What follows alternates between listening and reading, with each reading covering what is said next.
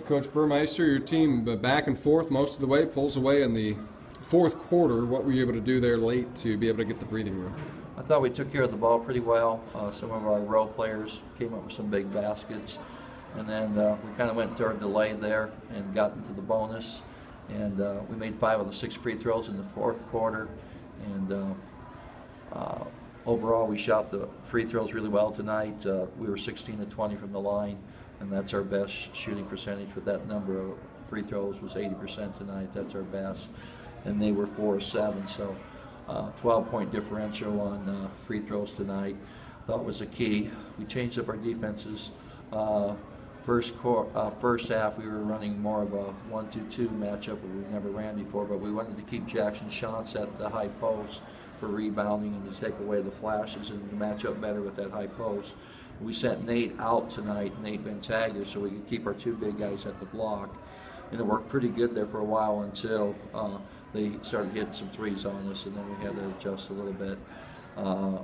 But they only made 1 in the second half, and about 4 minutes left in the third quarter, we went back to our traditional 1-1-3 matchup, and our guys may have a little bit more confidence in that, and you know, that's what we went with. We like to press, kind of slow them down or speed them up, but depending on what press it is. But we think it kind of wears them out, and you know, their shooting isn't as good. But I thought the rebounding, we had 3 keys: rebounding, turnovers, and free throws, and I don't know if we led on all 3 tonight, but it was pretty close in rebounding. And turnovers, I think we might have had less than they did. And then free throws, again, we were 16 to 20. They were 4 of 7. So I thought getting to the line. And Jackson Lamb's a pretty good ball player, and he carried us there early in the first half. And so we got the other few guys going there. But good team win. We didn't know how far the tournament, but these guys practice hard, and we were very dedicated. So. We'll be ready to go Thursday night again.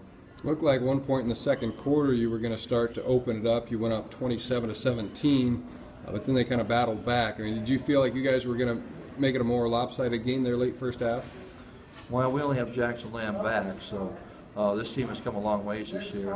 That's 17 wins for them now, but no, we knew we had a very good opponent tonight and very bigger and physical than us. And their defensive average, I think, is 46 or 47. So they've got a very good defense. They put a lot of pressure on the guards, and their post players changed a lot of our shots early in the game, I thought. And we got a few pump fakes in there and some big shots.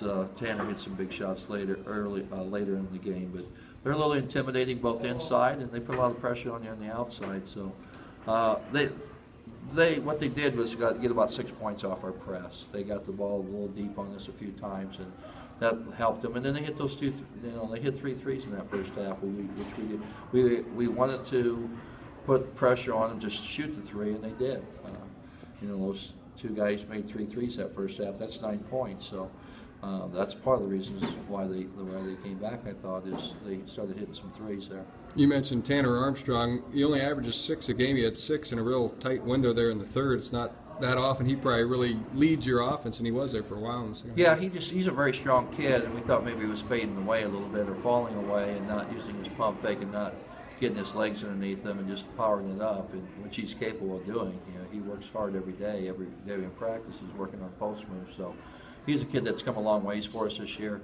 We're really happy with his progress. He didn't see a lot of minutes last year. Nate Andrews the same way, and David Schweitzer at point guard. I mean, all these guys hardly played any minutes last year, so we're really excited about this team, how hard they play, and thought they took care of the ball pretty well there late. Ran a 3-man weave and dumped it into Tanner that one time. That's the first time we ran that play all year, besides practice. So we did something new tonight, and Tanner got 2 points on it underneath. So Carolina, we're a little hesitant in running that a little bit about midway through the year. And now they got more confidence in it, a little bit more confidence in it. And I thought going from 4 to 7 fouls was really big, and it happened in a hurry. Some of it was in the scramble situation on loose balls, and we got to call on some of those loose ball fouls. But it's a good win.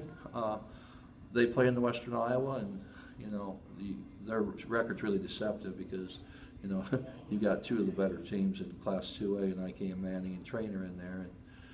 And there's some really good teams in Western Iowa. So, at the same time, we represent the Pride of Iowa, and our guys finished second in the Pride of Iowa this year, and you know, we're just really excited for these guys. They work really hard, and you know, they put a lot of time in, and you know, not always does all the time that you put in pays off, but it has definitely for these guys. The season could have ended earlier than what it did now, and I'd still be happy with them. So, but we're going to get back to work tonight. We'll start taking a good look at our next opponent here in Paige Jordan.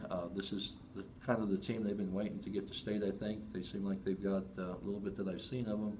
They seem like they've got a good nucleus of both inside and outside, and they'll be a formidable opponent on Thursday. All right. Thanks, Coach. Appreciate your time.